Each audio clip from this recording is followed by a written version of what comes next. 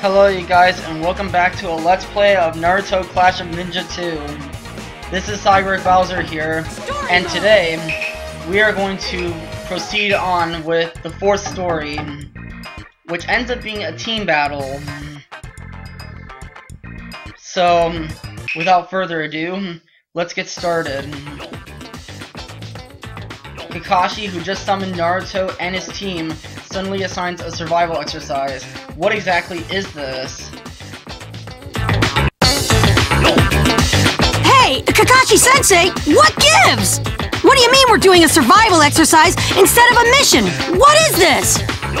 This exercise is the real graduation test. If you three can't team up, work together, and beat me, you're all going back to the academy. Naruto, you better not get in my way. Hey, Sasuke, that's my line! Come on, you two! This isn't the time to be fighting! Chia! I need to show Sasuke my best moves! Alright, let's get this started. Ready? Begin! Alright, so it's Naruto, Sasuke, and Sakura versus Kakashi Sensei. Round one. And the first thing I noticed is that it's a larger field than what I'm used to, but that's actually okay, because these guys actually do help me out. But you'll also notice here that Kakashi does more damage compared to us three put together, so it's unusual. But I can safely assume that this battle will go over quite nicely. The only downside is that I don't really know who's attacking, but it's okay. As you can see, he's very powerful. And then again, he's an instructor. He should be. So yeah. And I'm almost dead, but Sakura gives the finisher here. Keep it going! Get out of here! Round two. That has to hurt.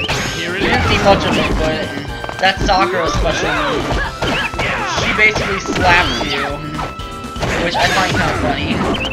I don't know why he's always attacking me, though. Maybe it's just me.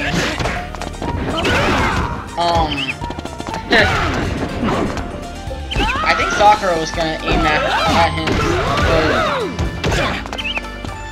I'm not really sure what Sasuke is doing right now.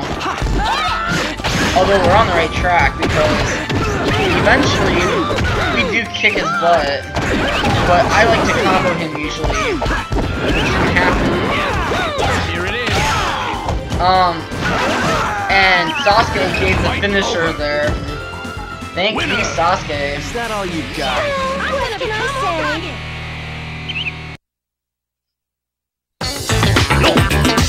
It's still far from what you'd call teamwork, but I guess you pass. Yeah, we did it! We won! Now I'm a full-fledged ninja! A step closer to Hokage! Believe it! Oh man, I pray for the future.